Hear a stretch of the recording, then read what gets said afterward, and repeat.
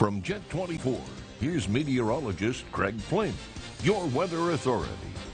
And it felt more like March compared to what it should here in May. Today we review some numbers coming up. First, though, this is a view from our vantage point on Upper Peach Street, I-90 over Summit and Mill Creek, the airport way out there in the distance. Clouds hanging tough, but I do anticipate clouds to thin out as we head through the overnight. That will produce some frosty weather, especially south of I-90, interior sections of Erie County, down into Crawford County and into Chautauqua County as well. So Mike Miller, our very own Mike Miller, actually, you're going to see two pictures from fellas named Mike Miller.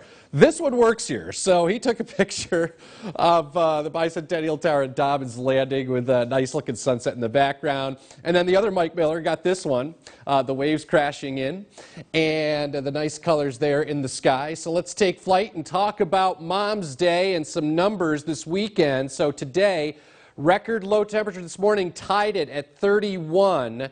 Now, we just missed the record low high. And what that means is the lowest high temperature for the date, which was 42. We got to 43. Now, I don't think we get to the record low tomorrow, which is 31.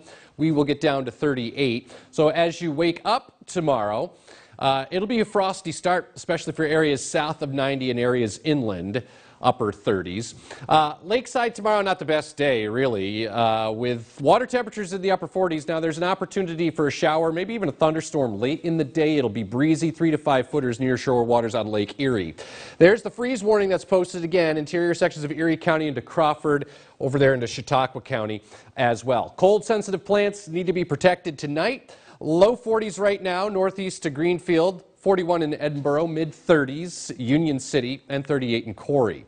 Also hanging in the mid and upper 30s as you make your way towards Warren County, Chandlers Valley to Youngsville, but Scandia at 34, so frosty there.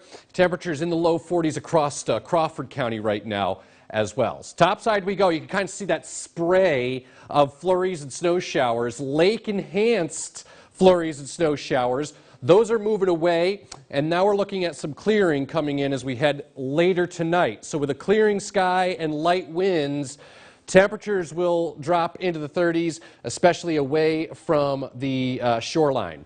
Jet Pinpoint, as we say hi, Mom, tomorrow for Mother's Day, looks better.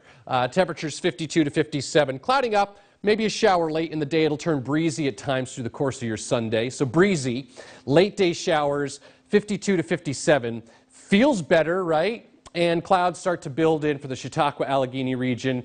As we say, happy Mother's Day. Maybe a few showers by late in the day. All right, your 7-day forecast. So Monday stinks. Mid-40s, windy, cold, scattered rain and snow showers. Still a shower chance Tuesday up near 50, and then we start to crawl out of it here. Mid-50s, bright sunshine. Wednesday, yes, a chance of rain showers, but look at these numbers. Thursday, Friday, and Saturday, 60s.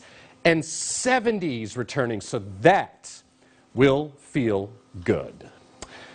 YourErie.com. Click on weather for the latest updated forecast. Check out the interactive radar there as well. Brian?